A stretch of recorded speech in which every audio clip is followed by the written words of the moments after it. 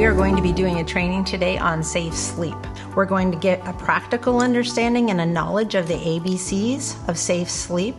We're going to briefly go over how to transition a child from a crib to a toddler bed.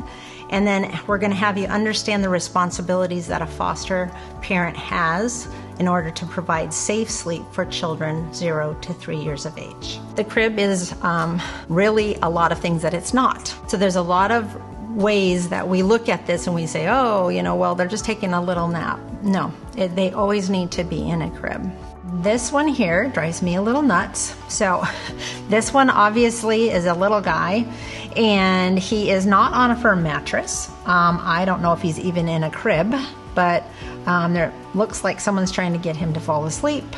But he's got pillows, mattresses, he's got blankets, just a lot of things. He looks to me like he could easily overheat as well as suffocate.